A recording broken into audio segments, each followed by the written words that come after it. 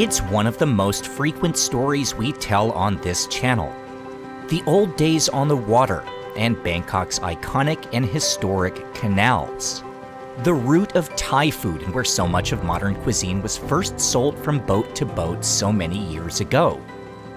Now, today's Bangkok might be a modern and industrial city, but there are still places to catch a glimpse of the old life, with a weekend road trip to tour Thailand's famous floating markets. These are, how would you say this? Bullshit is the wrong word.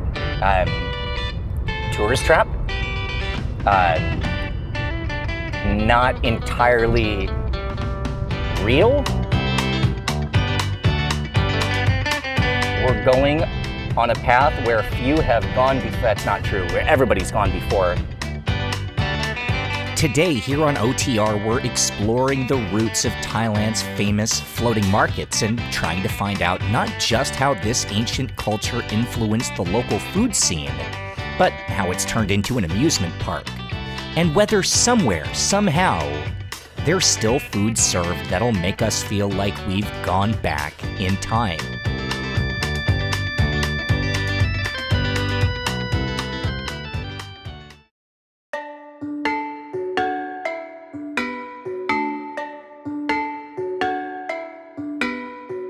Now, today we're spending our time in an area famous for floating markets. The ones you're most likely to visit when you come to Thailand are built along canals that date back to 1868, when they were completed after 3 years of construction in a project that would bring life and prosperity, agriculture and commerce to the provinces west of Bangkok.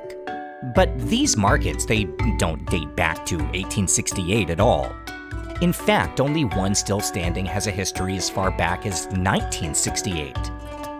We've spent plenty of time on this channel explaining how the industrialization under King Rama V led to the construction of roads and structures and society moving inland. But the change from rattan houses to skyscrapers didn't happen all at once. In fact, there were still parts of Bangkok living an ancient lifestyle by the time the first Western tourists started partying in the city's go-go bars and watching fights at the Muay Thai Stadium. On the Thonburi side of the Chao Phraya River, one of the last parts of town still undeveloped around those years was near a temple called Wat Sai, where every few days the villagers would gather on their sampans and buy and sell food and produce. Now, this caught the attention of tourists and, in turn, travel agents, who organized groups for foreigners to get there by boat and take photographs of one of the most unique sights in the entire world. Now, roads and progress came to Wat Sai, and in 1965 that original market disappeared. But its surprise popularity had caught the attention of the Thai government. And just a few months after the old markets had all gone extinct, plans were made to build a new one, this time intended for tourists. They settled on a small village of wooden houses along a canal called the Damnoen Saduak, and it would open in 1966. By 1972, the new market had outgrown the village and moved to open land a few hundred meters away, along with a dedicated new road straight from Bangkok. And that's the road where we're driving, on our way to start our mission at the world's most famous floating market.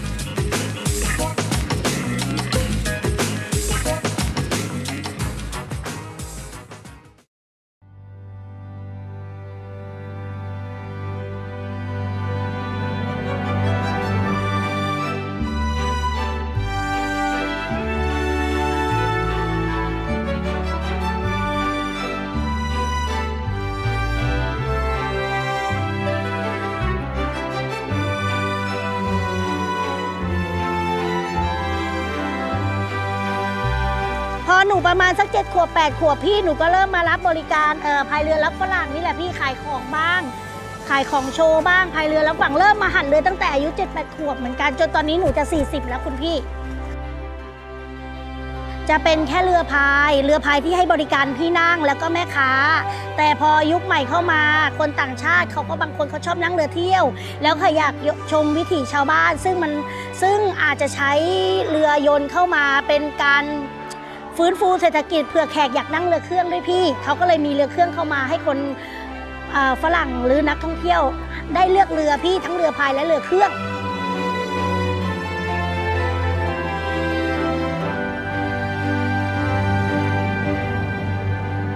There's no denying the popularity of the Damnoen Saduak floating market. It's one of the most photogenic sites in the country and somewhere you've probably seen in YouTube videos and Instagram posts even if you've never been here before. But it's worth pointing out that this doesn't look like any floating market a time-traveling 19th century Bangkokian might recognize. In fact, the name floating market is kind of a mistranslation. In Thai, these places are simply called Taladnam, which means water market, and in the old days that could just as easily mean a market built on land but accessible from a pier where customers would ride up in their boats to buy what they need. There were places like this where both buyers and sellers were on the water, but not in any kind of permanent way. It was more like every couple of weeks each village might have a set time when farmers and traders would arrive from the countryside with their goods, and locals would paddle out to shop, and then a few hours later, the canal would just be a canal again. This kind of 9-to-5 organized chaos, well, I mean, that started right here.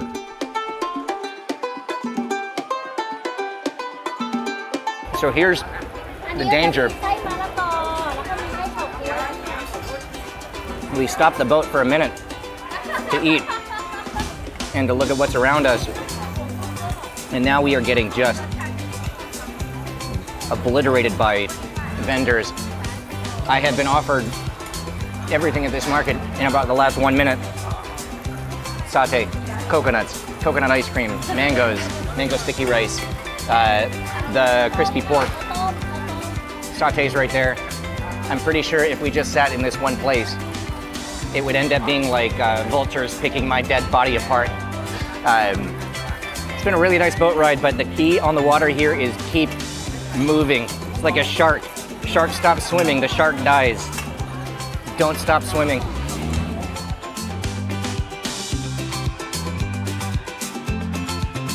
I want her to show us what she would eat when she comes here. หนูเหรอคะหนูเป็นคนชอบกินผัดไทยกุ้งสดอยากเห็นไหมคะ But that's foreigner food. That's what foreigners eat, right? We want to show, you know, what is. Every foreigner comes here and they think that the food that's meant for tourists is authentic Thai food. But authentic Thai food is so much better than foreigner food. อย่างเงี้ยเหรอข้าวผัด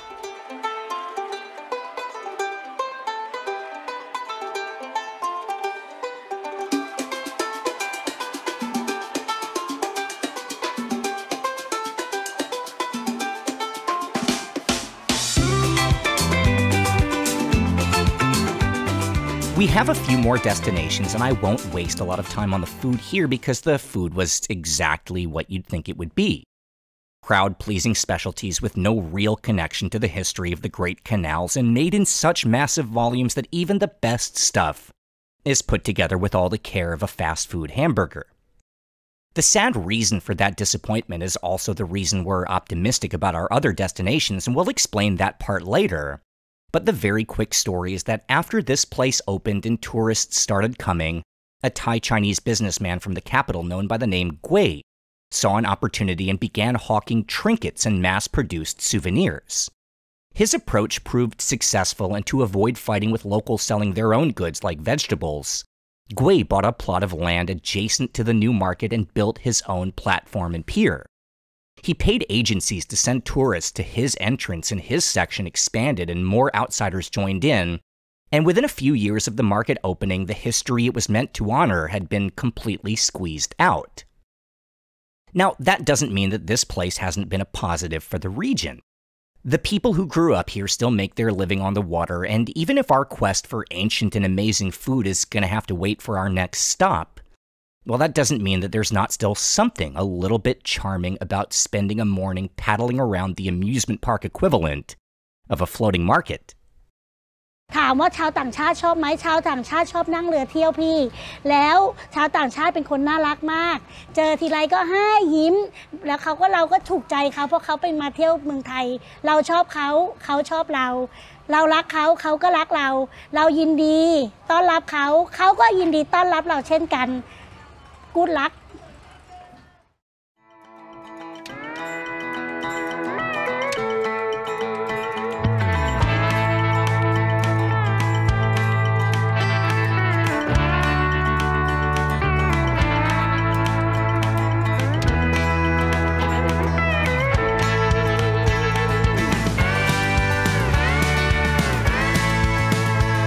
Okay, so we've spent the last 15 minutes driving in circles trying to find parking here at Amphawa Floating Market, which is one of the 2 biggest and most famous ones outside Bangkok.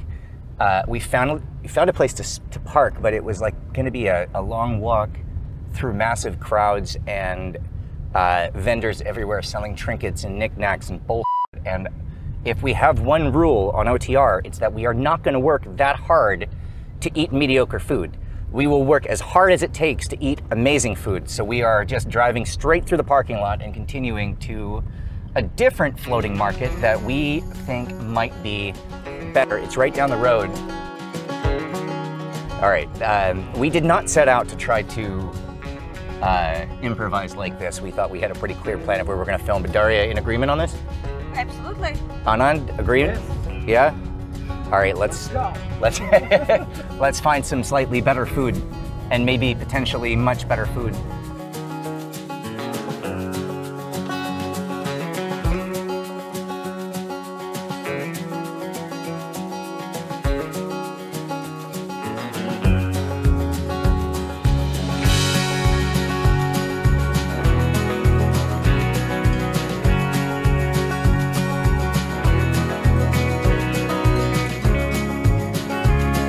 All right, we're off to a good start. Got a lot of homegrown products. We've got honey from a farm, garlic. When the first table that you see in a floating market is garlic covered in dirt, that means that we're not in tourist land quite as much anymore. But we're here for the floating market part of this, so as much as I want to try some of this stuff, I want to get to the boats first. This is Tha Kha Market, and this was starting to feel promising. Here, there was a laid-back, village kind of atmosphere and so much food all around that I couldn't wait to start. Tha Kha on the map is pretty much directly between Damnoen Saduak and Amphawa, but culturally it really couldn't be any more different. Here, the market is far from the main roads, tucked between farmland and coconut palm plantations. It's not easy to find, and the ramshackle surroundings make it feel like a real slice of old Thailand.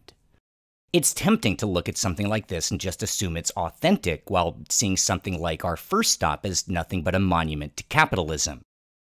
But the truth is, this one's actually even newer. And like every single floating market today, it also comes from a government initiative meant to boost tourism. But there is one critical difference that explains why this one doesn't look like its more famous cousin. And it's the key to understanding why these 2 places on the same canal feel so wildly different.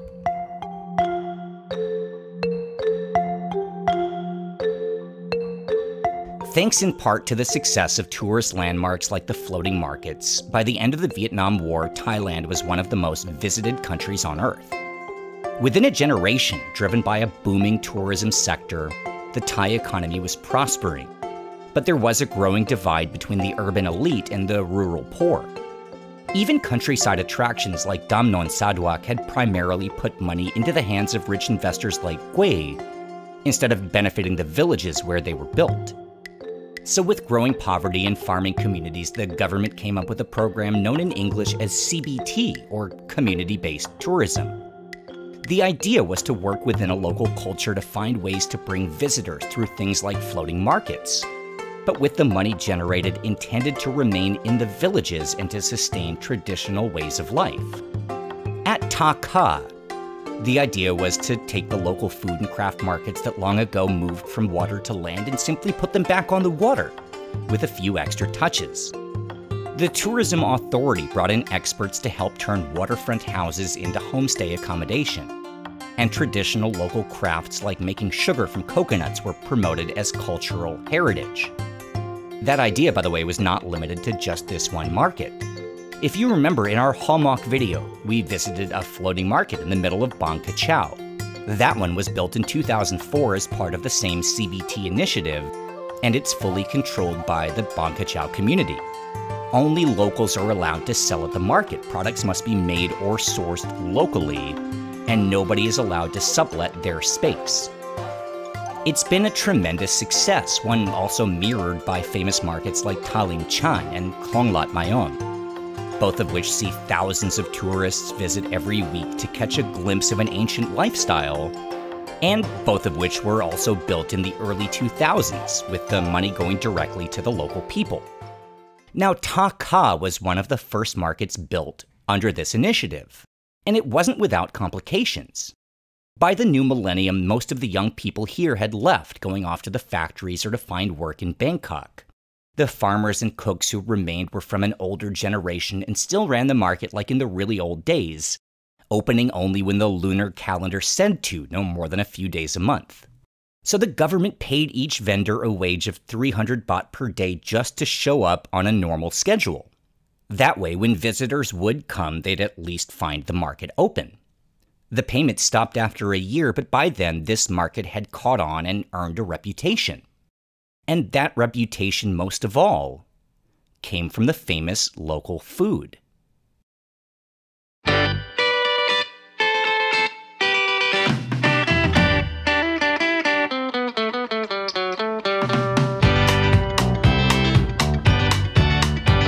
Okay, so what do I do with this?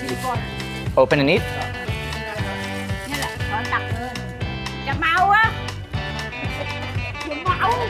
Okay.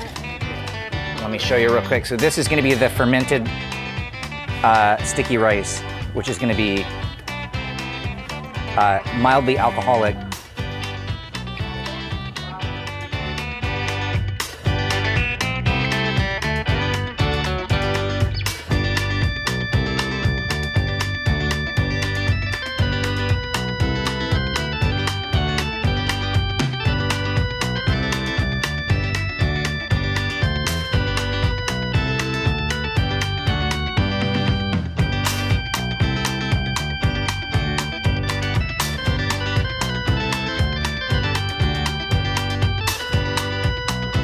I think this fermented even more just sitting out in the sun this morning. And now it's like, and it's proper full on, like I would guess 10 to 12%. Give it a rip. I have another spoon in here if you prefer.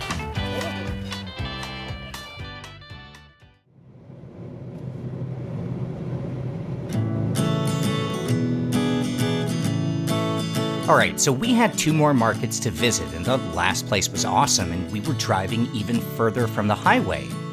But it had become clear that on this mission there was one thing we'd just have to accept. Alright, first, there's something I don't think I've told you before on this channel. The first time I came to Thailand, I really didn't like it. Actually, the first several times I came, I wasn't really a fan. The problem with tourist economies everywhere is that over time, 2 parallel countries take shape. There's the one where people live and work and struggle and survive, and the one intended to give you the experience you want, to create the place of your imagination. And eventually that fiction becomes a reality, at least when you're only here for a short time. In Bangkok, perhaps the most densely packed hotel district is in an area on Sukhumvit known as Nana. This was where in the 1960s most of the Western quality hotels were located, and so it's where tourists would typically stay around the time that floating markets became trendy. With so many tourists staying in one place, hotels and entrepreneurs set up travel agencies all around to help foreigners get to the popular spots and to take their own cut of the profits. They set up shared van trips and organized itineraries to places they knew would make the most money and draw the biggest crowds. Raja Damnoen Stadium, the Grand Palace, and Damnoen Saduak Floating Market. This was what we wanted, and an industry developed to make sure it's what we got. All around these places would come more businesses catered to foreigners. Massage parlors, go-go bars, souvenir stores. We wanted Thai food but got disgusted by organ meat, so we got a steady diet of pad Thai and mango sticky rice. By the 1990s, most locals got around by car or motorbike, but we like tuk-tuks. So inside the bubble, that's the, quote, authentic mode of transportation. It's a well-oiled machine, and Thailand does tourism better than almost anywhere, but there's still something a little bit, I don't know, Truman Show about all of it. Something just feels a little bit off. I hated it, and hated coming here because that's all I'd seen. That's all I thought there was. Now, obviously I was wrong, and I hope this channel is my long-form apology for how wrong I was. But I still have a visceral fear or hatred of setting foot back inside that bubble. Sometimes I know I go too far and overshoot the moral high ground. Like, after moving here, I swore I'd never go to a fight at Raja Damnoen. It's popular and touristy and just unfathomably overpriced for foreigners. And yet, honestly, it's a ton of fun, and if you want to feel some kind of authenticity, just leave the ringside seats and walk up to the third deck and sit behind the chain-link fence with the gamblers and degenerates, and you'll have the time of your life. Like, that's the thing here. Both worlds exist right on top of each other. It's possible for something to be made for tourists and yet authentic all at the same time. And even in a floating market built by the government for the purpose of generating tourism money, you might still find that the old traditions you thought were extinct are actually right there, exactly where they're supposed to be.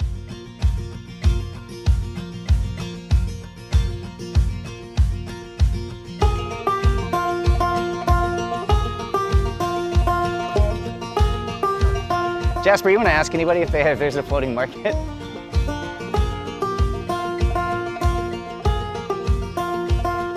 It is hot. I don't know where we are. We've messed up our shoot already and blown off the second location. Now we're just following the canals where it takes us. I don't know what our mission is, but we are on a mission.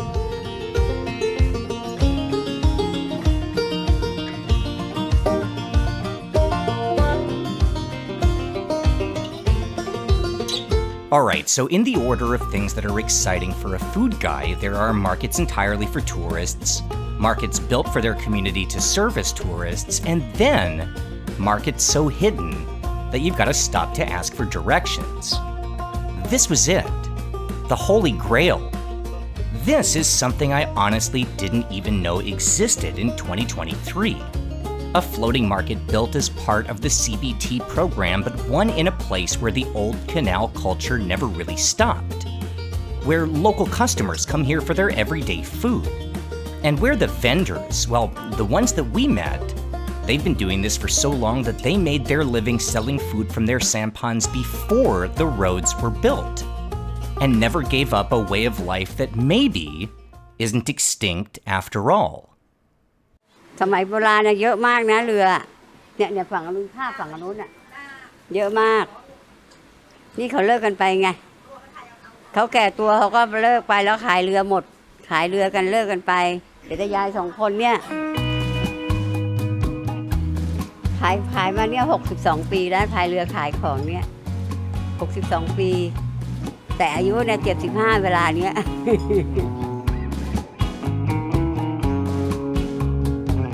ยายเนี่ยนะมีหลายอย่างจ้ะขนมมีเป็น10อย่างเหลือแค่นี้แล้วมีเยอะ But from hers too. นี่ยายก็ขายผักขายขนมจ้ะหมดกันไปเยอะแล้วต่างชาติก็พอมีบ้างนานๆมาจ้ะแต่เขารูปรอนะเนี่ยเขารูปรอนะรูปรอ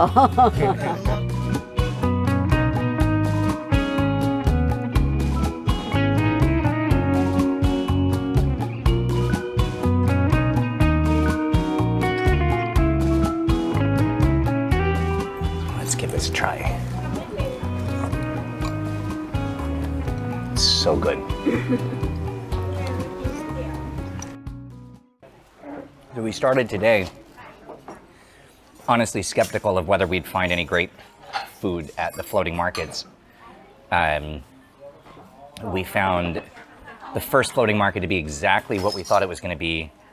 Then the second one we stopped at after we completely blew off the other famous one. The second one had some really cool stuff that was pretty much on par with a normal market that's just set up as a tourist, you know, boat floating market.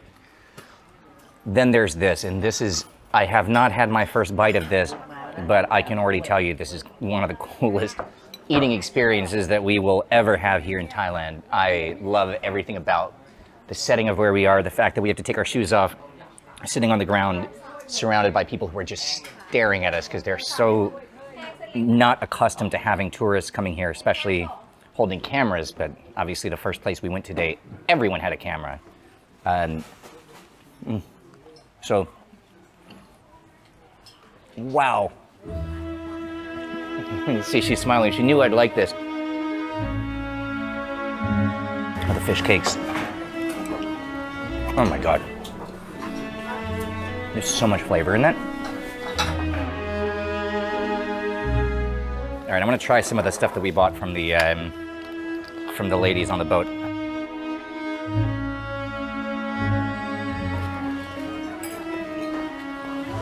Me. It's salty, tiny bit sweet. You see the chunks of coconut in here. I mean, that's all just chunks of fresh coconut. It's so good. And this is like transcendent level good. That's worth the drive level good. Yeah, man. Mission accomplished. This is super cool. Can you find a great meal at a floating market? Yes. You just got to work a little harder to get there.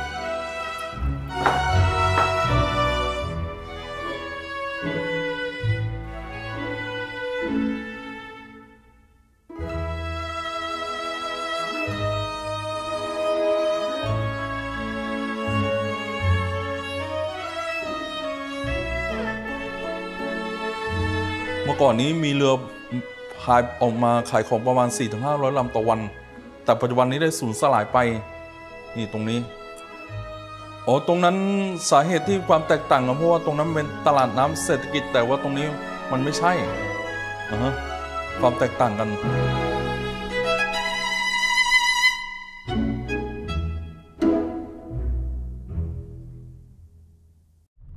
Well, as you can probably tell by the sound, we are on a dirt road, which is a first in central Thailand for us. But we've gone about as far away from the tourist trail as we can and still be in this Ratchaburi floating market area where this, this big space where all the canals are still intact and there's still a floating market culture. And obviously, as we've told you throughout the day, most of that is preserved for tourism. We have found some places that are not, and man, how cool was that last place. But yeah, so far so good. I think that we have pretty appropriately proven the point that if you want good food, you don't go where all the tourists go.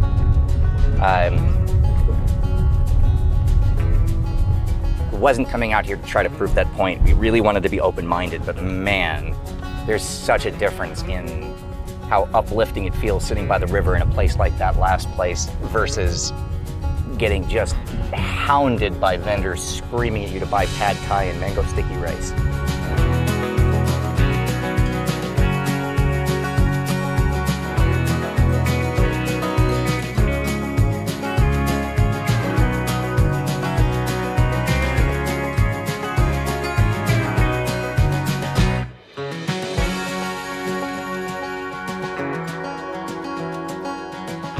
So I was standing here just a few minutes ago and we're talking about how, oh, this is a bust, it's not a floating market. And Anand made the point that actually this is probably a more authentic version of a floating market than anything else that we've seen. Because here, even though it's listed as a floating market, it doesn't look like what we expected, but we're standing on a pier. Every market stall selling meats, selling vegetables, selling homemade goods, they all have a pier and they're inland buildings built out onto the river. And so there's nothing touristy at all about this. It's not photogenic, but when you talk about the actual authenticity of a floating market, this might be closer to the truth than anywhere else we've stopped. Here, if you want to buy something, and what the vendors were telling us is that for a long time now, nobody really comes up to these piers. They're pretty much abandoned now. All the commerce is done inland. But the way this used to work when it was built would be, this is a market. It's the same as any other wet market in Bangkok, except everyone has these piers where you want to come buy something, you come up on your boat, and you buy what you need, and then you continue. And I think if you want to really kind of get a sense of what commerce truly would have been like in Bangkok, you don't go to a place like, there is a reason why people like going to those photogenic floating markets. Daria, how did our reel do? Or how did the Instagram story end up doing from the first place? Very well? So, there's a reason why everyone wants that classic photograph of the beautiful boats in the middle of the canal.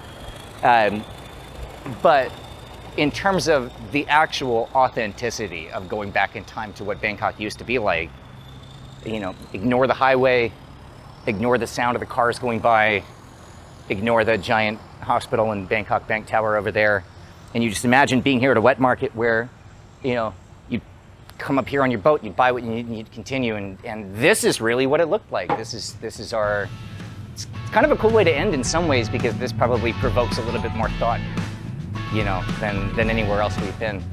A little disappointed that everything's closed, but you know, what are you gonna do? We had a great day.